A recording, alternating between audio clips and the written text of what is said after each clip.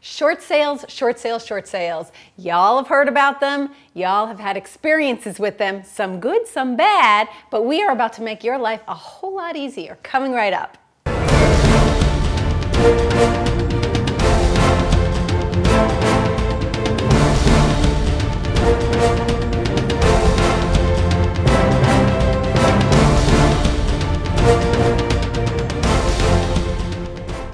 Good morning, Tampa Bay! My name is Barry Horvath.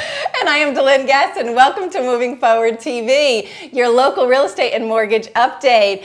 Filling in for Ron Morris is Barry Horvath, and we are here to talk to you today about short sales. You've heard about them. Half the people, I think, are scared to death about 60% of them. Scared to death about doing short sales. The rest of you, I think, are like fed up to here with short sales, but we really can make your life a whole lot easier. That's why Barry is with us today. Here's an interesting fact. 60% of the Bay Area is currently upside down. So I often talk to realtors and they say, I don't do short sales. So I say, well, what are you doing? You're eliminating 60% of your customers. 60% of the potential business out there, that's a lot. We all know that short sales are a pain in the to deal with. But you know what, like Barry says, there's 60% of the people out there are upside down in their house. Now I do know that a lot of people are afraid and they're sitting there saying, okay, why should I bother doing a short sale? Why don't I just do a foreclosure instead? Not a good idea. That's some of the stuff that we wanted to touch on today, talk about is why it's better to do a short sale as opposed to a foreclosure. If you're a realtor out there watching this, you already know it, and we're hoping that this video you can forward on to some of the people that you are soliciting out there for their short sale business, because it's obviously something that's not going away in the near future. You know, the differences between foreclosure and short sales is just enormous. Not to mention your credit score. Right. The impact on your credit score is greatly more effective with a foreclosure versus short sale. Right. Your credit history. Did you guys know that a foreclosure will actually stay on your credit for at least, could be 10 years or more. And sometimes more. We've seen them longer. So, and not to mention security clearance. That's a big thing. If you're in public service, policemen, firemen, CIA, military people, you could actually have your security clearance terminated. Yes. Just because of this. Right. So, and then of course you guys know what the job market's like out there. Right. Employers are now pulling credit. They're going to see this foreclosure on your record. Right. How does that stand? Right. So who are you going to hire? Me with the foreclosure or Delynn with the perfect mortgage history? Right. Or just that little short sale on her credit? Sometimes it's not enough just what's on your resume. They're starting to look deeper. And we didn't even talk about the end of this year. The current tax law is changing. It's huge. Right now, you can actually short sale your primary residence and have zero, did I say zero? Deficiency. It's a big zero tax liability. On the deficiency judgment. Well, on the whole deficiency, on the forgiven debt. Only until the end of 2012. Starting January 1st, 2013, that law changes and the lender will be able to come after you again for the deficiency. Write your congressman. We here in Florida have been hit one of the hardest areas in the entire country. Yes, we have. And some of the other states are already starting it. So please write your congressman, write your representatives or whatever. Get them to extend this because we are a long way from out of the water. I think we have at least underwater. Underwater? Out of the underwater on this. Okay, so let's talk about short sales and getting them done. A lot of you out there are doing your own short sale negotiations and things like that, or you have a title company that you're doing them with. First of all, one of the biggest things is the liability. There's huge liability. Absolutely huge liability.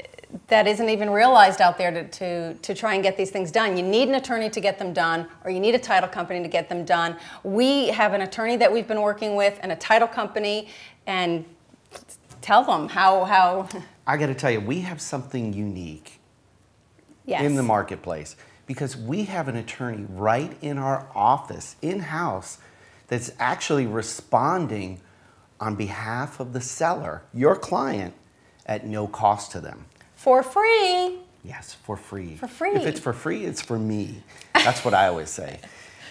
But basically, if there's any legal matters, if he needs to respond to the foreclosures, right, he's going to handle it. And the best part, there is absolutely zero cost to the seller, right, the agent, most importantly, yes, and of course the buyer. There's no fees. He simply tries to collect from the bank, and if he doesn't collect from the bank, then nobody he else. did that pro bono. Pro bono, absolutely. Right. He's a great guy, great attorney, and the title company that the girls there are absolutely phenomenal in getting all the paperwork. Those of you who are working with short sales know one of the biggest obstacles that I hear from you guys that when you're going, putting an offer in for somebody on a house that is being short sold is if that listing agent didn't do their upfront work to get all of the proper paperwork in line needed for that short sale. That's like the biggest complaint that I hear out there. Our girls are like phenomenal. They are right on top of that stuff. They have checklists upon checklists to make sure that every single thing is done, and they have every single piece of paper in that file,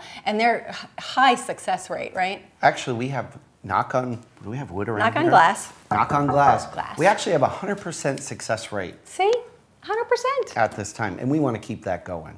So, we will keep that going. Absolutely. In addition to that, we help the people market the house and everything. We have call capture signs so that you can help market the home that way. We have a whole system in place, a property tracker so that you can go in. Everybody likes the Equator system with Bank of America, which our girls are on as well. But we have an additional system so that every time something happens with that, every time the girls does something, it's called Prop Tracker. It's our own internal system, and you guys can log on to it and see exactly what's going on in that house. Actually, every time a file is touched, there's a notification sent out to the field to everybody that is involved in the transaction.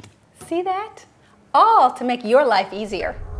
So if you are a homeowner out there and you are sitting there saying, okay, foreclosure or short sale, first of all, don't be scared. I know it's overwhelming and everything, but there are great options for you. Short sale is not a bad option. It's the better option if you're considering the two of them. Some of the things they are going to ask you, they're going to delve into a little bit of your history. So some of the things that they're going to ask you for, your realtor, whoever you get in contact with.